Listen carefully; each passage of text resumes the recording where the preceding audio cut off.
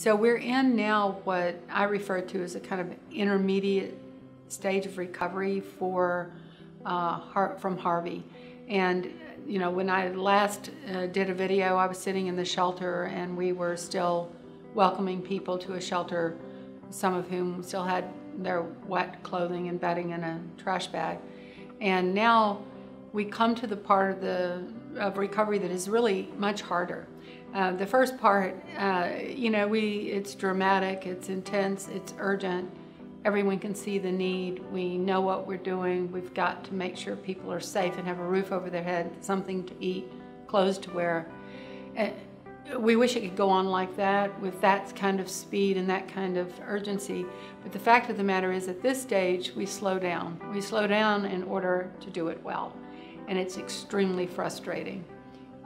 If you're sitting in a home, and even if you've been able to get it gutted yourself, if you're sitting there and it's hot and you can't cook your own food and you still don't have appliances and you don't have clothing and you're overwhelmed and you've applied for a few things but you're not sure whether you're eligible for anything, this is not a good time for you, and a lot of people are in that predicament. I worry, frankly, as I go down the street. I worry about the people with debris in front of their homes. I worry more about the people who, for whatever reason, there's no debris in front of their home. They haven't been able to put it there. And I'm thinking very much about those neighborhoods where we know there was extreme flooding and we know that we haven't been able to contact everyone in that neighborhood to find out how they're doing. And I say we, that's the collective service providers of the region who are just now standing up the case management resources we need to actually work with individual families. So I just want to say a little bit about how that works. We start with service connectors, which is the title given to people that work for Baker Ripley, that are,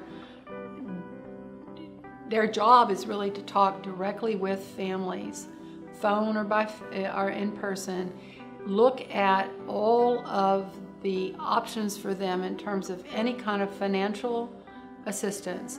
And that's going to start with a FEMA application, but it's also going to open the door to other kinds of assistance. We're going to look at their eligibility for SNAP, which is a food assistance program. We're going to look at the possibility that they may be encouraged to apply for an SBA loan. Those are not strictly given for businesses during times of disaster. Those loans can be had for other things as well. They might be eligible for utility assistance. We're going to look at that. So it's frustrating because it's slow. We have to actually learn a lot about a family's situation, their home, whether or not they owned it, how extensive the repairs will be. We have to come to understand all that to access everything they might be eligible for. And we're intensely interested in advocating for them in that respect, because we have to use the public dollars available. We need to use them first, and here's why. Even at a most conservative estimate, let's say there are 100,000 people in this region who are going to need a lot of assistance to get back to anything resembling normal. At 100,000 people, damaged homes, that puts us, homes generally we're spending in previous events $10,000 to $15,000 to mitigate, to restore. So $10,000 to $15,000 times 100,000 homes already puts us over $1 billion. So we can't take our precious private dollars and start fixing homes today, even if the manpower was available to do it, even if we had all the estimates we needed, even if all of the materials were here.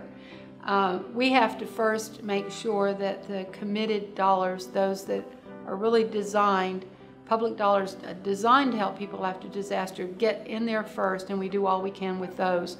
We try to preserve the private dollars for the unmet needs.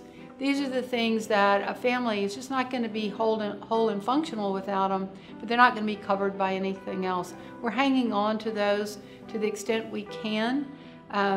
That doesn't mean that they won't be used for extremely dire situations, and some of those have come to light and we're working on them. But to the extent possible, we want everyone to access everything for which they're eligible first, and then we're going to look at unmet needs as this scenario wears on. And that might involve, for example, a special appliance for a family where there's a child with a health problem. That might involve a wheelchair ramp, which isn't going to be covered by other sources. So that's the way this service connection works. We call the unit that does that at Baker Ripley Stay Connected, and we call our folks that do it service connectors. Their job, day in and day out, is to help individuals navigate all these applications and make sure that the answers that are needed, that we give the advice so that you can give the right answer to help this thing move forward. Somebody, for example, was asked, was encouraged to apply for an SBA loan, a Small Business Administration loan, and they said no. And that shut down their application.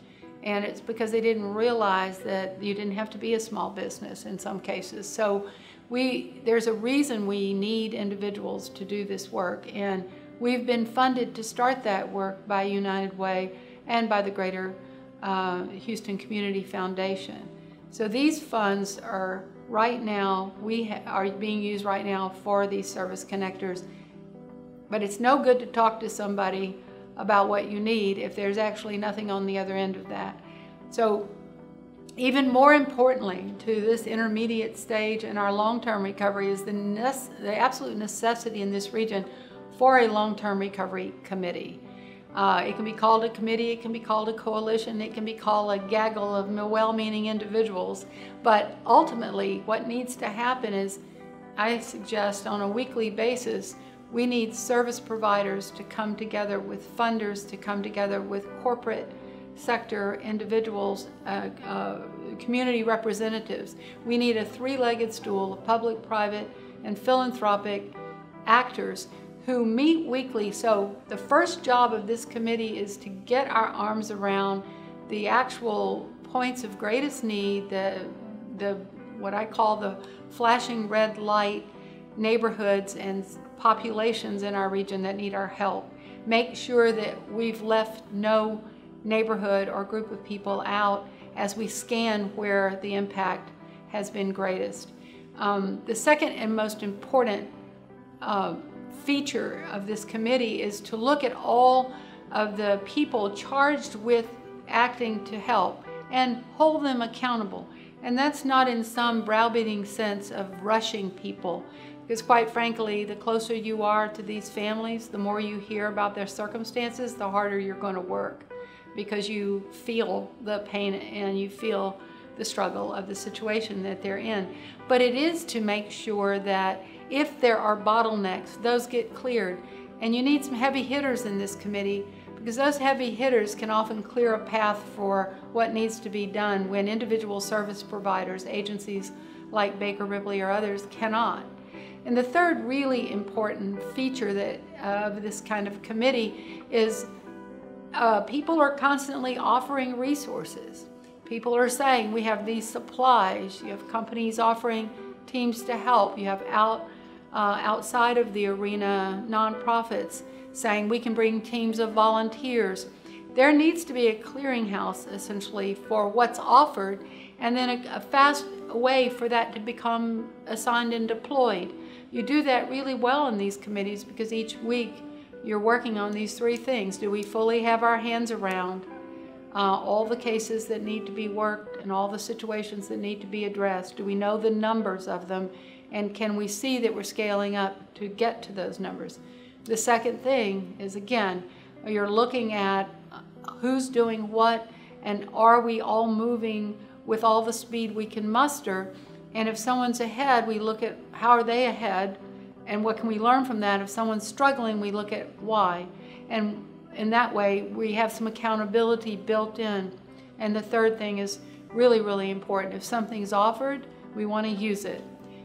This is a large-scale event. The dollars, no matter how you calculate them, are enormous. And there's no one sector that can fund all of this, and no one family that recovers on its own. So coordination, cooperation, and an intense focus on getting it done should be our goal.